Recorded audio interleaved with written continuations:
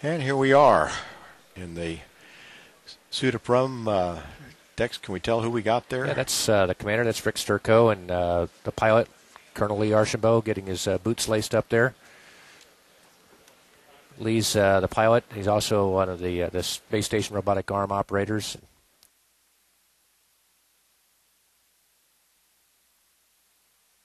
That looks like Pat Forrester, the MS-1 for the flight. He'll go uphill and do the entry on the flight deck, sitting behind the pilot.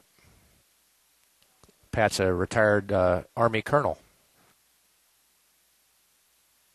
And there's Clay Anderson. Clay's MS-5 for the ascent portion of the flight, and he's gone up to the space station to replace Sonny Williams, who's coming home on this flight.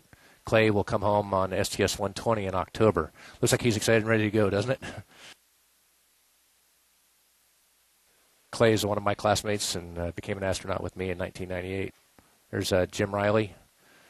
Jim's EV-1 for the flight. He'll take part in 2 of the spacewalks and then be the IV coordinator for the 3rd spacewalk.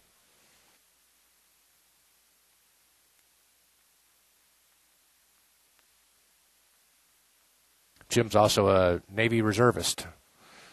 And at one point, he was I think he told me he was the oldest ensign in the Navy. There's Danny Olivas.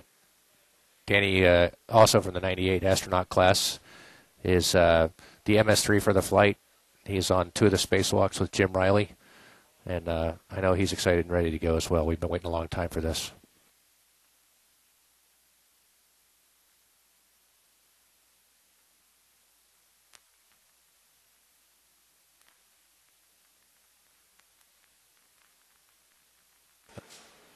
Hooked up there, what's connected to the helmet? Yeah. Steve is doing his final pressurization checks. This is Steve Swanson, the MS-2 for the flight, and also one of the spacewalkers. And he's doing his final pressurization checks. The suit is a pressurized suit, and we want to make sure there aren't any leaks in it. And the helmet is an integral part of that. And so they close it up and do final pressure checks and also make sure the communications gear works while it's pressurized. And from the time you first walk into the suit-up room until your suit is on, how long of a process is that? How long does it take to get into it? Well, they start the suit-up process at about, they started right at 3 o'clock this afternoon, and they'll be done within about 30 minutes or so. And then they'll spend a few minutes with the management, the astronaut management, and then they'll walk out here at about 3:45. All right, so our next activity then will be to see the crew headed out for the launch pad. The countdown is continuing to go well. Watching a few showers offshore, but so far it looks like there's nothing of concern to the Pad 39A area. What we have seen come on shore has been dissipating.